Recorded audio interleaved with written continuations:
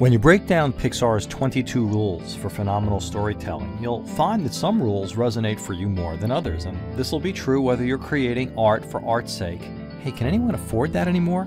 Or you're a proud, unrepentant content marketer, but there's a rule you can't forget, ever. Especially in content marketing, you need to always be your audience. And that sounds simple, but the truth is that artists tend to create things they like, and they should.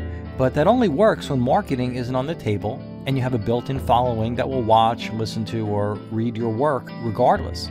In other words, when you're already a celebrity and marketing's become easy, you stop needing to do marketing, which is kind of ironic.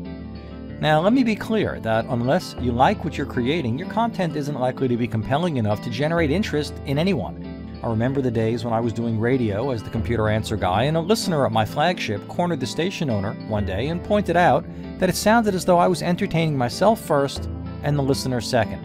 Well, that was okay. I had a worldwide audience, most of whom tuned in to hear me make fun of myself, computers, and the way people used them. So be your audience.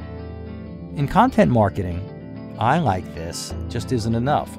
Every word you write, every noise you utter, every frame of video you shoot needs to be either entertaining or educational in a way your audience is seeking. And oh yeah, that's really hard to make happen unless you know exactly who that audience is. So do you? Pixar knows who its audience, well, its two audiences are, and happens to be staffed by incredibly talented people who somehow manage to make cute, non-threatening cartoons for the kids Pixar movies are targeted at, and manages to keep the parents who get dragged to see Pixar films entertained.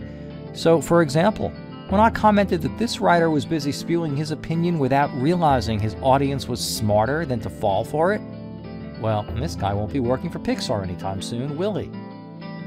Be your audience, because your business and your content marketing success depend on it. Want to talk about how?